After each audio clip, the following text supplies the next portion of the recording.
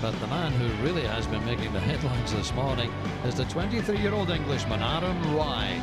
Got off to a great start, 6 under for his first 9 holes. This was for another birdie at the second, turning onto the front line of the golf course. Gave himself another chance at the third. 11 under par. A great putt, just stays out. On to the fourth. Another birdie chance for Aaron Rai. Makes this one. Now everybody is beginning to do the arithmetic on this par 70 course and thinking, another 59? On the fifth, another chance for Aaron. Just lacking a little bit of pace that time. And then just a few minutes ago on the 6th. This time it drops 8 under for the round, 13 under for the tournament. 4 holes still to play. 3 birdies will make it a 59. He leads by 6 from Miyazato. Jason Scribner is in 3rd place. He's 1 under today through 10 holes. Then 4 players on 5 under. Jack Singh Brar, the young Englishman, Jake Higginbottom, Michael Laurenshin and Park. Just on the right hand side of the fairway here on the 7th. Pin today fairly accessible, but you don't want to go long with this shot. One of the bigger greens here, but it's trying to hit it in the right place on the putting surface, which is below the hole. Something he's done like that a little bit nearer, but go to Rai. Can he make another birdie here on 7? Up the hill, he can be bold. Right road, wrong strength. A couple of times he's left it short, which is unlike him. Renowned putter. Now needs to birdie the last 3 holes to shoot that magical number. Unlikely with the 9th. Such a difficult par 4, but you never know.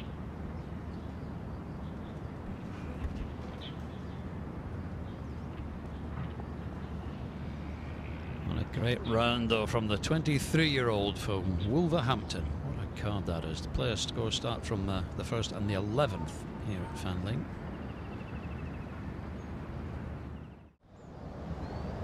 Aaron Rai on the par 3 8th. Pin 20 on today, 6 off the left.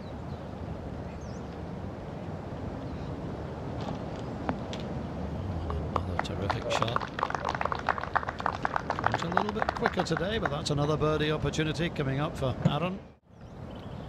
Another man who's had issues with slow play, Aaron. I know he's working very hard on that with the help of European Tour referees to try and speed up his pre-shot routine. This for another birdie for the Englishman. Oh. I think he'll find that ball.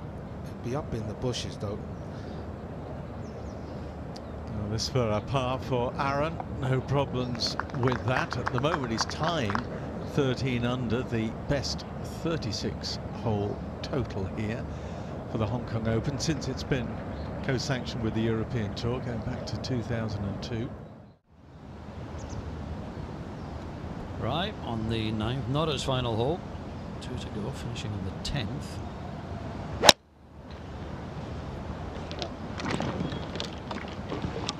Gloves.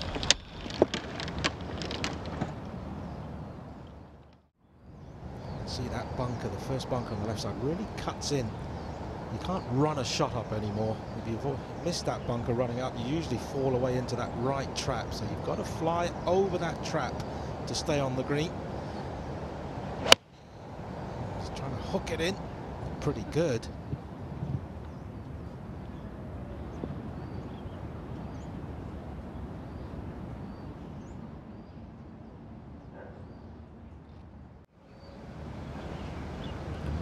To take his par at 9 from the greenside bunker.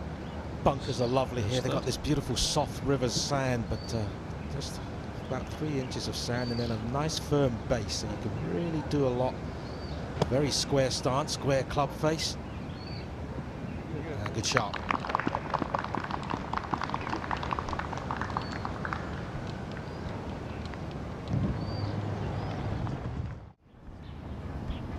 Big putt then for Aaron Rai for his par here, and a sand save.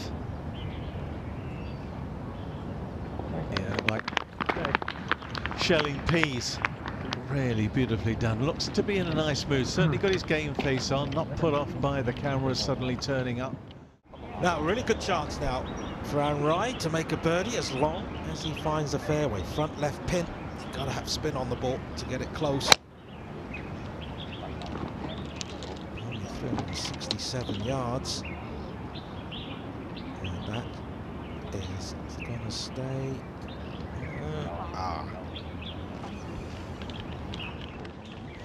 Nobody has led by more than 7 on the European Tour after 36 holes.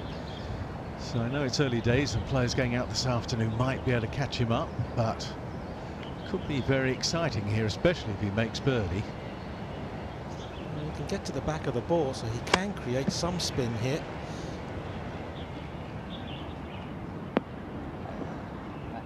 Settle down. That's just the difference of being in that thicker grass at the back. Couldn't get the spin. Ask Miyazato.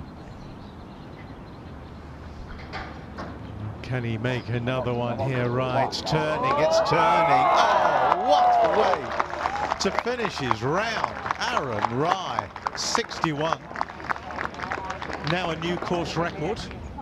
I've had players that have shot 60 and 61 before, but I'm sure there was a reason that maybe it didn't count as a course record, preferred lies, but that is an outstanding round today.